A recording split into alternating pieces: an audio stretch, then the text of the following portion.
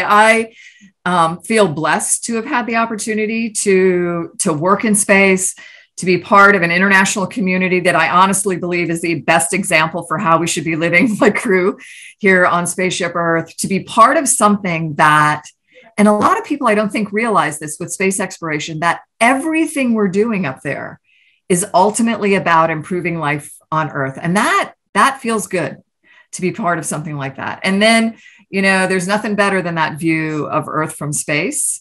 It is one that you don't just see it. I mean, you feel it, it gets in you.